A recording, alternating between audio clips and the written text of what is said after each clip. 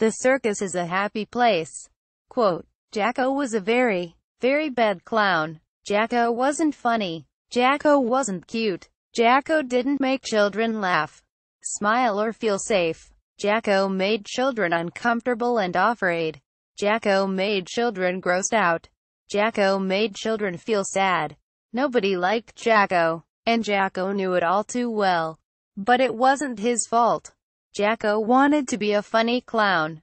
Jonah Galasho's traveling circus had lots of funny clowns.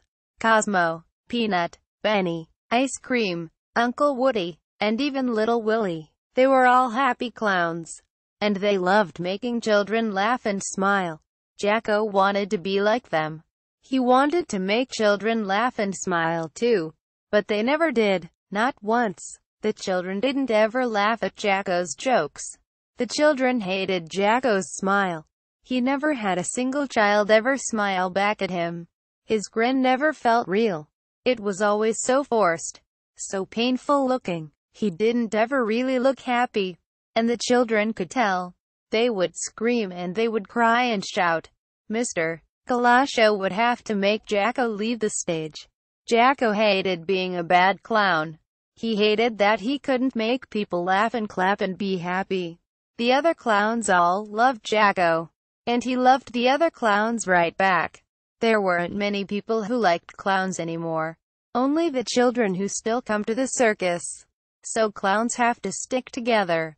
They were like a family, and the only real family Jacko ever had in his life. The other clowns cared about Jacko and loved him unconditionally, even if he was a bad clown. That's what good clowns do. They love people. They never hurt people. They make the circus a happy place to be. There were many different types of clowns. There were the entertainers that made people laugh and smile. There were their foils and sidekicks, who had to be the butts of most of their jokes. There were the sad clowns who made people cry. And then there were the bad clowns. The clowns nobody liked. The clowns that couldn't even be sidekicks because everyone was so afraid of them. Jacko, of course, was a bad clown. Mr. Galasho hated Jacko more than the children did. He wanted Jacko gone, or at least never allowed to perform again. After all, Jacko scared the children and upset them. And it was costing him money. Money was everything to Mr. Galasho, and if you got between it and him, you were the enemy. But the other clowns were having none of it. As you know, clowns have to stick together. If you get rid of one clown, you have to get rid of all of them. Mr. Galasho knew he couldn't run a circus without clowns, so he had to let Jacko stay. There was just no question. Jacko hated being a bad clown. He hated scaring people. He hated making them upset. Jacko wanted the circus to be a happy place. Clowns especially had to be happy if the circus was supposed to be happy. After all, if the people who were supposed to make you laugh couldn't even smile, how could you? Uncle Woody told Jacko that whenever he was having a bad day and needed to make himself happy so he could perform, he just thought of a happy memory to perk him up, like when he got married, or when his son was born, or his first kiss, or even just a silly thing like a funny TV show or payday. But Jacko couldn't do that, because he didn't have any happy memories. Jacko's life before the circus wasn't very happy. When he was a child, his parents were very sad people. His father was a bad man who liked to hit his mother and scream all sorts of nasty and foul things at her. He would beat her all day and night until his hands were too sore to hit anymore. She would scream. She would cry. She would call for help. But no one ever came. How could Jacko help? He was only a little boy. But Jacko wasn't just upset that he couldn't make people laugh. He also hated all the bad guests that would come to the circus. The people who were rude, nasty and mean. The people who would shout at the other guests, get in fights, throw things at the clowns and cuss at them. The mean teenagers, the drunk men, the grumpy old people, and worst of all, the bad children who didn't listen to their parents. Oh, Jacko really hated them. He was so jealous. Here these children were, with good parents who loved them, and they rejected them. They were mean and bratty and disrespectful. They had what Jacko always wanted, and they just threw it away. The clowns would perform lots of amazing stunts and spectacular tricks to entertain all the people who came to the circus. They leapt from great heights, walked on tight ropes, juggled dangerous objects, drove go-karts at high speeds, balanced themselves on balls and unicycles, shot themselves from cannons and even set themselves on fire sometimes. Uncle Woody told Jacko they could do all of this because clowns were like cartoons. They could do things no one else could do because they could never be hurt. You could burn them, crush them, flatten them like a pancake, stab them, shoot them, and they'd always get right back up and come back for more. One night, Jacko was upset after having a particularly bad day at the circus. They were in a rough town, and all the people there were really mean. They cussed, they threw things, they fought with each other, they booed at the performance, they littered, and they hardly ever laughed. Jacko really hated them. Uncle Woody said good clowns never hate, but Jacko wasn't a good clown, and he knew it. Uncle Woody also always said that good clowns should never drink or smoke, but Jacko knew he wasn't a good clown, and he was always very sad. He felt like he needed to drink and smoke just to get through the day. Jacko had just finished drinking, and he was feeling a bit woozy. He was walking back to the big top so he could lay down and fall back asleep. It was cold that night, and Jacko was wearing a red bomber jacket over his usual red suit. But just that moment, Jacko heard something horrible happening on the circus grounds. He heard a woman crying and screaming for help, and a man yelling at her. Jacko rushed over to find a horrible sight. There was a dirty man with a nasty beard pinning a woman to the ground and hitting her. He was screaming the most awful things and swearing and smacking her really hard. It was a horrible thing for Jacko to see.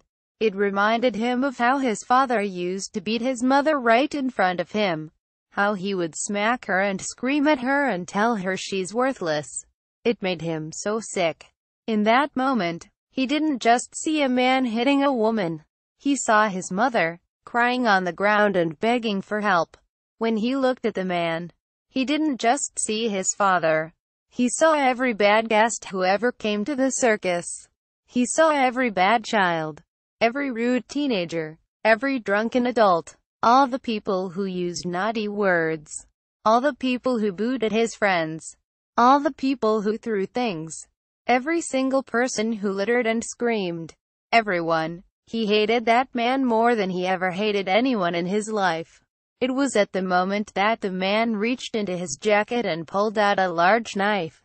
Jacko didn't know what the man was going to do, but he didn't want to find out. So at that moment, Jacko did what he always wished he could have done as a child. He stepped in and stopped the man. The man took one look at Jacko and screamed. He was afraid of clowns. Jacko hated it when people were afraid of him.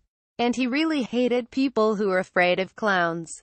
The man stabbed Jacko in the stomach and chest over and over, slamming away at him clumsily as his hands were shaking from fear. But it didn't work. Jacko didn't get hurt. He didn't bleed. Nothing happened. It's just like Uncle Woody said. Clowns are like cartoons. You can't hurt them. They always come right back for more. Jacko slammed his beer bottle over the man's head, shattering it, knocking the man to the ground and making him drop his knife. The man's face was covered in broken glass. He was screaming even louder now and begging Jacko to stop.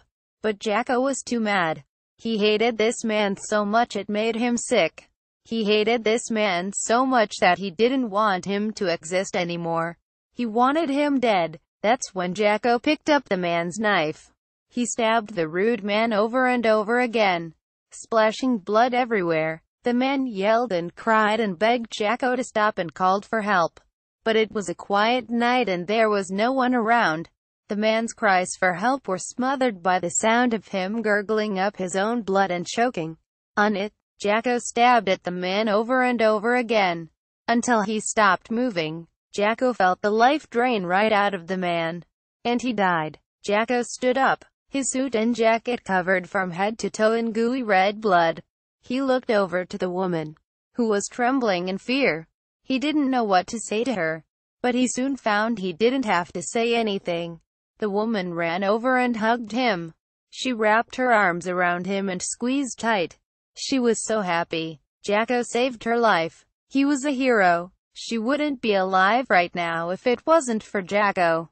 Just then, Jacko felt something crawl on his face that he had never felt before in his life, a smile. He was smiling for the first time ever. A real smile. Not a forced one. Not a mean one. A real, happy smile. One where you can look someone right in the eyes and tell they really mean it. It was a soft, curvy smile. It was the first real smile he ever had. It was the first happy memory he ever had. He choked back tears and hugged the woman right back. He was so happy. He never wanted the moment to end. The very next day, Jacko was on stage, ready to perform. All the children were very frightened, just like every other day. But Jacko wasn't upset. He'd come to expect it. Then he remembered Uncle Woody's advice, think of a happy memory, and your smile will be real. Now, he finally had a happy memory. And for the first time, Jacko smiled on stage. It was a real smile. And the children could tell. They loved it. All the children clapped and cheered. They were so happy. Jacko wasn't a bad clown. Jacko was a happy clown. He could smile, dance, perform tricks and make everybody laugh. Jacko was so happy. He jumped. He giggled. He danced. He played with the other children. He had a wonderful time. It was the best show the circus had done in years. And it was all because of Jacko. All the other clowns were also proud of Jacko. Everyone in the circus was. The animal tamers, the acrobats, the jugglers, the freaks, the dancers, the stuntmen, the strongmen, and even Grumpy Owl, Mr. Galasha was proud of him. It was the happiest day of Jacko's life. And he knew they'd only get happier. Because now he didn't just have one happy memory. He'd keep getting new ones every day. The clowns all threw a big after-party for Jacko afterwards to celebrate. There were balloons. There was cake. It was a great time. But out of the corner of his eye, Jacko noticed something he didn't like seeing. It was a bad child. Being rude, yelling at his poor parents, behaving badly and making other visitors upset. He was a naughty little boy. And the circus was supposed to be a happy place. But Jacko didn't get upset. He wrapped his hand around the hilt of the large knife in his pocket and grinned. It wasn't a good smile. It was a wicked, forced smile, like the kind he used to have on stage. It was the kind of smile someone has when they have naughty thoughts in their head. Jacko had something very, very unpleasant on his mind. Jacko wanted the circus to be a happy place. And since last night he realized that if he wanted things to change, he'd have to change them himself. He hated all the bad guests who'd visit the circus. The rude people. The nasty and mean people. The people who'd shout and get in fights and throw things.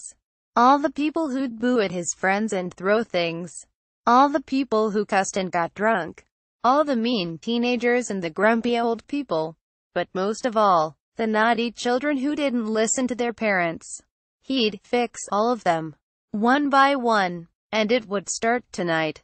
When he followed that little boy home, Jacko could smile. He could laugh. He could make other people laugh. He could do tricks and make all sorts of people happy. But in his heart, he was still a very, very bad clown. Written by Dr. Bleed. Content is available under CC by Saw.